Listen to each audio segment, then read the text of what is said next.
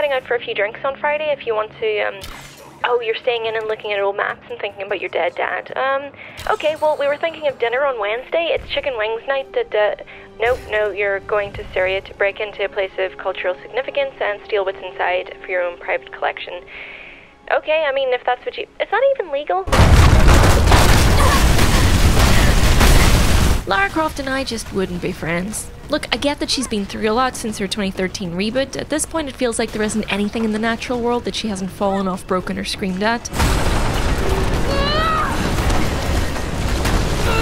But her latest adventures in Rise of the Tomb Raider were undertaken voluntarily. She still falls off stuff with alarming regularity, but all this was 100% her idea. After being shipwrecked on Yamatai, she could have returned to Croft Manor and continued spending her trust fund on butlers and comedically oversized fridges. But here she is, off on another adventure, despite the fact she seems to get absolutely no enjoyment out of it.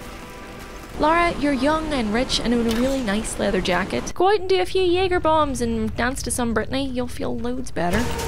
Don't get me wrong, the action in Rise of the Tomb Raider is excellent. I do genuinely feel like Lara is a survivor. In combat, she's cool and focused, she gets stuff done.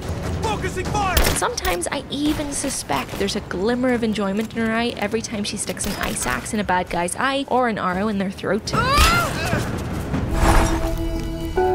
But when the time came for us to pitch camp, tired from murdering and stealing things that don't belong to us, I'd probably end up rolling her sleeping bag down the nearest hill the second she started soliloquizing about how much pain and suffering she's going through. No, you can't think like this, Lara, or you really will drive yourself crazy. Wind your neck in, girl, just get on with it. Nobody wants to be around someone who feels this sorry for themselves about a globe-trotting adventure they've willingly subscribed to. Heads up! Incoming! And I don't trust anyone who wouldn't make funny noises just to test out the acoustics when they're all alone in a giant tomb that hasn't been opened in centuries. Or list off a string of curse words every time they fell off or onto something.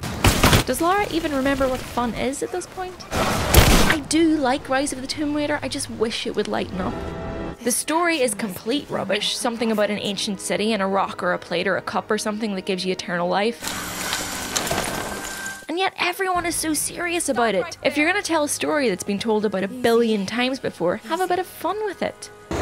Yes, Lara Croft is certainly a badass, but I think I'd rather take my chances alone in the wilderness than spend another 5 minutes listening to her complaining. Happiest memories, Dad, being out on the digs with you. Especially when you gave me my own little plot to excavate. I liked that.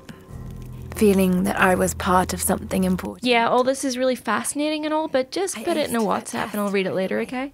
Hello, this is Chris Pratt from Eurogamer, and I wanted to talk about the new heroes that were introduced to Overwatch yesterday. I've gone hands-on with each of the 3 characters, played a couple of games, and I thought I could give some initial impressions as to how they controlled and how they also fit into Overwatch in a wider sense. Or at least the beta, anyway. Starting out with Deether, who is the excellent pro StarCraft 2 player who rides around in a giant pink mech. I've got so much time for that.